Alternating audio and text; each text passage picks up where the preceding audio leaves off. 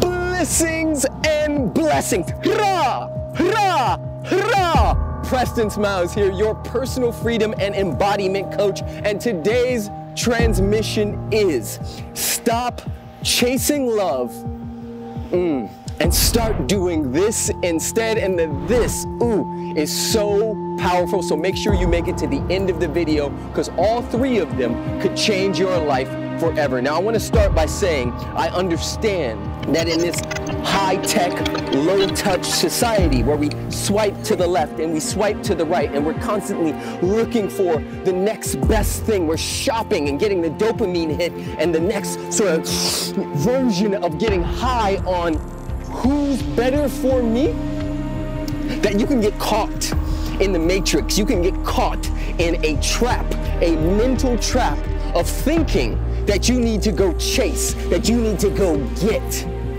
This whole thing is not about getting, it's about being.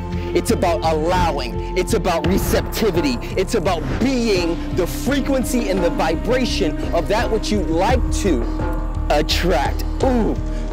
Here we go, but we're gonna go deeper. So number one, do this instead. Number one, checking in with the traumas that you have not healed within yourself.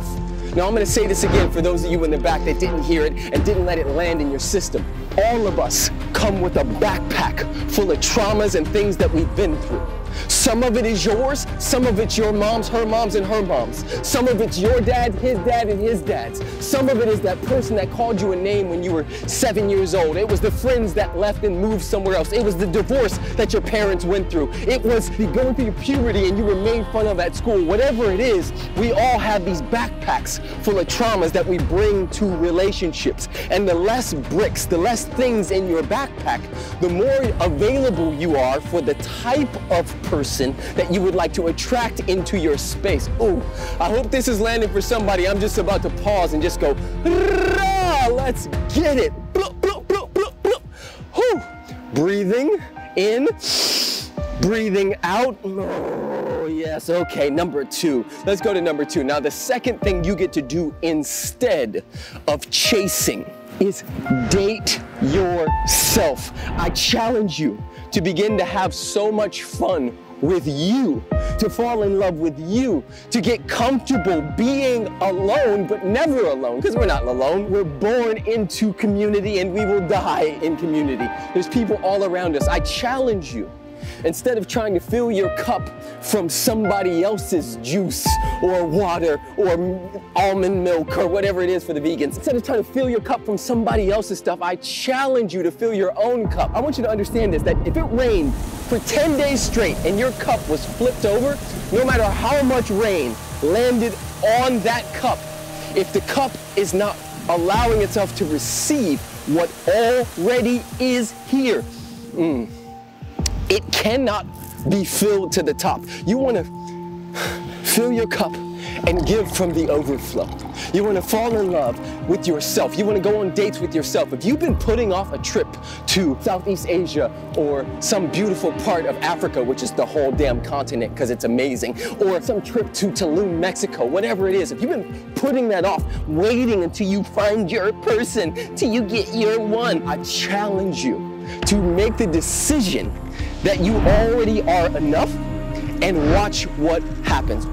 I did 6 months of celibacy and I knew that I was calling in my one. And what happened was in that 6 months, I fell so deep and madly in love with myself that I realized that anybody who came into my space was gonna be extra. I'm gonna say it again. Anybody who came into my space was gonna be extra. They were gonna be the cherry on top and not the whole damn cake. That energy, one, is attractive.